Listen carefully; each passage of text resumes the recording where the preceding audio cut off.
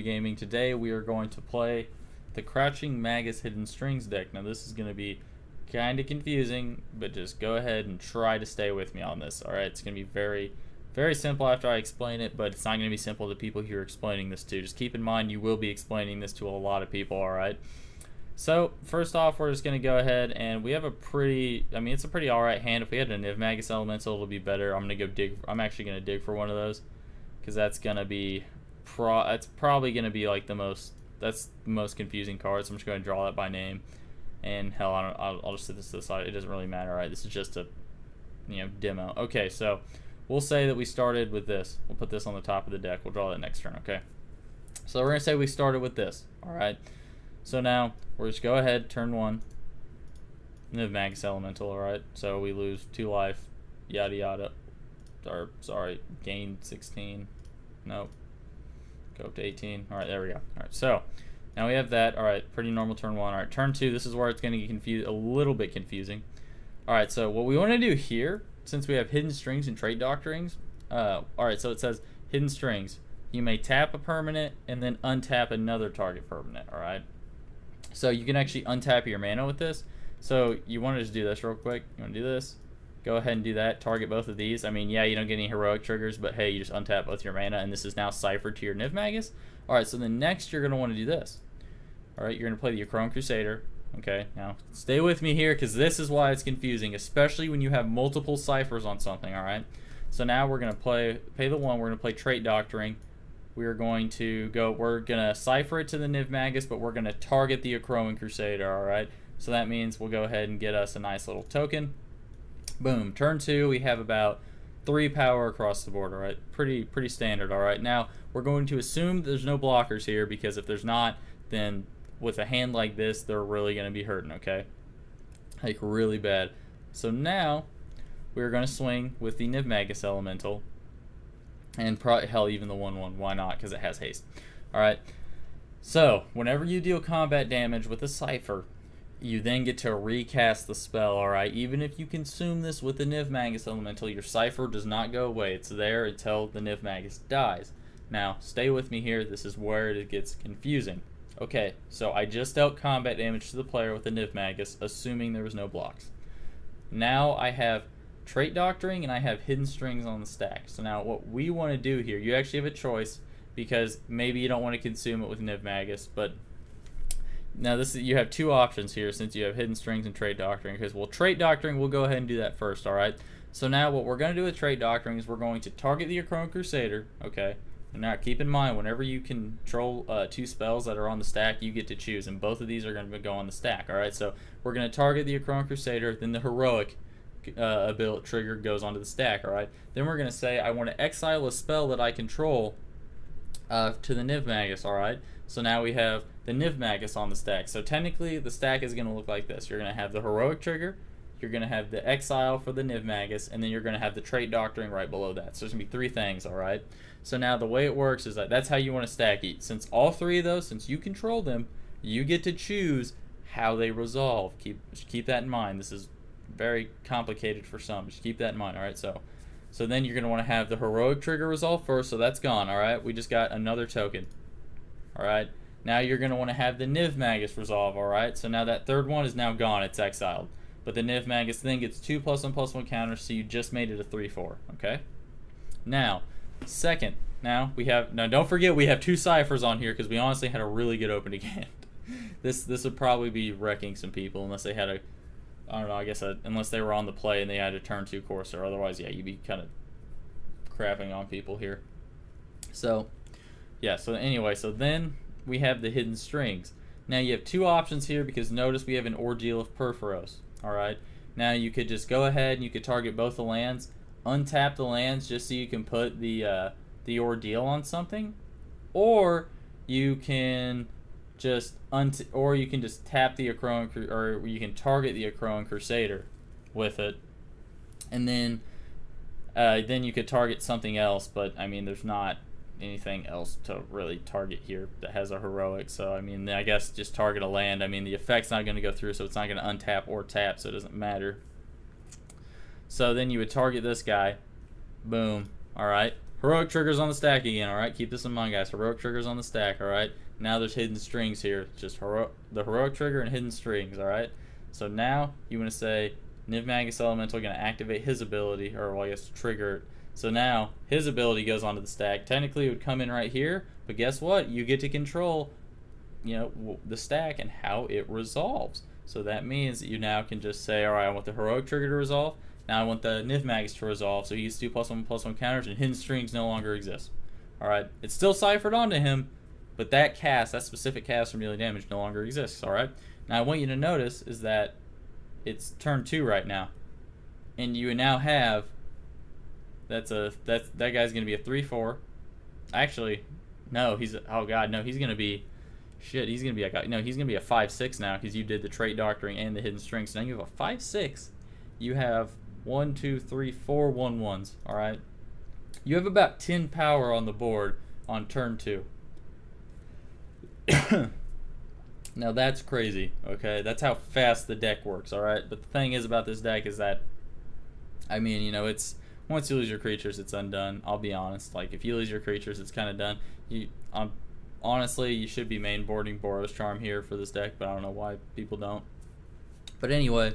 So now you have the Acroans, you know, you have the Niv Magus and everything here. Alright, so now let's go ahead and go on to turn 3. Boom. So we just drew another land. Nothing really special here. So now we're just going to go. We'll play that tapped. Go ahead, we'll put an Ordeal. Hell, we'll put it on a token, why not? I mean, there's no reason. Oh, actually, no. Sorry. No, we're going to put it on the Niv Magus. Now, the reason for this is that if you look at Ordeal, it says whenever enchanted creature gets 3 or more +1/+1 counters on it, then you get to sacrifice the Ordeal and deal 3 damage to target creature or player. Alright, so now since he already has, like, he has 4 +1/+1 counters on him, you're going to get to sack and deal 3 damage to something. So, where you would go ahead and just swing out. We're going to assume since it's turn 3, someone's not going to block something that has that's a 5/6. Honestly, I'll be honest with you, people would probably scoop to a hand like this. Like I've had a hand like this, and that's normally what happens. So now, yeah, so now we're gonna swing. Probably no blocks again. All right, trait doctoring, target the Acroan. Heroic goes up, boom. Exile with the Niv Magus, he gets 2 more counters. So heroic, Niv Magus, trait doctoring's gone. All right, now hidden strings. You want to target the Acroan, get another token. All right, exile with the Niv Magus, heroic, exile, hidden strings is gone. Boom. You now have like a fucking he's a 5/6 when you swung. You get a counter from Ordeal to deal 3 damage, which would then make him a 6/7. Then you gain 2, so now he's an 8/9 on top of 1, 2, 3, 4. 4 1/1 tokens and then 5. All right, so now you have pretty much a lethal next turn if they can't do anything. Now keep in mind, turn 3, guys. This is turn 3. If you look over here, it'll say turn 3. The deck's crazy. All right. So let's see if we can get like a hand where we don't have 2 ciphers. All right. So what do we got here? Okay, yeah, here, this will actually work. I mean, we do have a, actually, yeah, actually this will work. So see now here, this is why we have the Springleaf Drum in here. Is for, say, okay, look, we have all this blue, but we don't have a blue. All right. So turn 1, we'll just play this. Actually, hell. Or, nah, it doesn't matter. We'll go ahead and play this. Play the Acroan. Next turn. God damn, we can't stay away from the Niv Magus Elemental. That done changed the game for us. Okay, so now we're gonna play. Now we would play the Niv Magus. Now we would then tap 1. We're gonna play the Springleaf Drum. Okay. Now this doesn't actually target something. It just says tap an untapped creature. So you're not gonna get a token from this, but. So we're going to tap this. We're going to go ahead and tap him. We're going to get a blue with it. All right. Guess what happens? Trait doctoring on the Niv Magus. Boom. All right. Now you target the Acroan. You get a token. Booyah. Now you have something else. You don't even have to tap your Acroan if you don't want to get the mana next turn. All right. So now we're on turn 2. Let's go turn 3. Let's see what happens. Another Acroan. All right. Well, so we're just going to want to probably tap the Acroan because you don't really want to swing with it because I mean, you don't want to try to fall for a combat trick in this die because that's kind of important. I've had like 9 tokens on the field from this guy before. It's pretty awesome. So we'll tap him, tap the Spring Leaf, gain a blue, tap 1. Well, crap. We'll go ahead and play this guy first. Then we're going to go ahead and tap this last one. Play Hidden Strings. Guess what? Guess what? We're going to go ahead. We're going to tap this Acroan. We'll gain another token. We'll untap this one. And guess what? We'll gain another token. We'll Cipher to Niv Magus. Boom! 2 more tokens. Turn 3. That's how quick the deck works. Now, then we're probably going to swing with the Niv Magus. I mean, it is turn 3, so there is a chance where there might be a blocker. I mean, but we'll just assume there's not. Again, just to show you how this would happen. Okay, so now we have Trait Doctoring, target the Acroan, Heroic, Niv Magus, Trait Doctoring, Heroic resolves, Exile from Niv Magus resolves, Trait Doctoring's no more, so you don't have to worry about that even resolve. It never resolves, technically. This is now a 3/4, and you also get another token from the Trait Doctoring. Alright, now there's Hidden Strings. So target, boom, boom. Exile it with this. Another 2 counters, boom. So let's count this on turn 3. What did we just achieve here? So we have 1. This guy's going to be a 5/6. So 6, 7, 8, 9, 10, 11, 12, 13 power by turn 3. That is how this deck works. I mean, given we have been getting kind of lucky with the Niv Magus, because Niv Magus is what you want.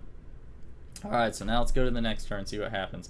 If your opponent is not crapping their pants from all this happening, you know, which they might not be, alright, so now swing, alright. Oh, somebody has a nice little lightning bolt for maybe the Acroans or something. I don't know. Well, Triton Tactics, target him, they both get +0, +3, and if they block anything, that doesn't untap. Oh, guess what? 2 more tokens. Oh, wow, alright, swing, alright, not blocked. Oh, guess what? 3 more tokens. 1, 2, 3. Boom. I mean, that thing gets like 4 more counters. Ridiculousness. Alright. Turn 4. Achieved probably around 16 to... It's probably 16 power now. Something like that. So that's how it is, guys. If you have any more questions, just let me know. But just remember this, alright? When you look at how this deck works, remember, you control the stack. That's where the key is here. You might have some people fight you on this if you play this deck. Just remember, you control the stack, it's done. You have Crowan. You have Niv Magus. You have Spell that will never actually resolve because it gets exiled by Niv Magus.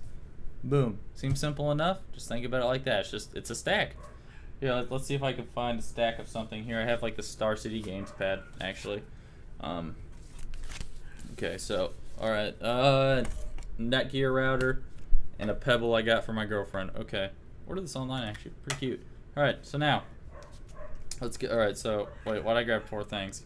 I can't count. Okay, so anyway, we have. Alright, so first off, we cast the Trait Doctoring. It's now on the stack, alright? It's on the stack. Now we cast Stack of Cards. No, I'm just kidding. Now we cast now we target the Acroan Crusader with the Trait Doctoring. Now that's on the stack. Okay, now we activate the Niv Magus Elemental. Oh wait, that's not in the right order. Oh wait, we control both the spells. I want the Heroic to resolve first. Let's put the Heroic on top. Heroic resolves. That resolves. That resolves. Yay! Bunch of stuff. Alright.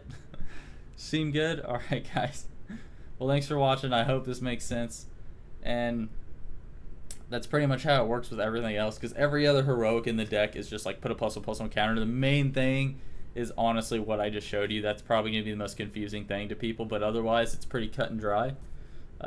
Just whenever you get the Niv Magus on the field, that's where it gets kind of confusing, because you don't exile it. If you just had it on a Crow and you just target 2 things or whatever, and the ability would actually resolve.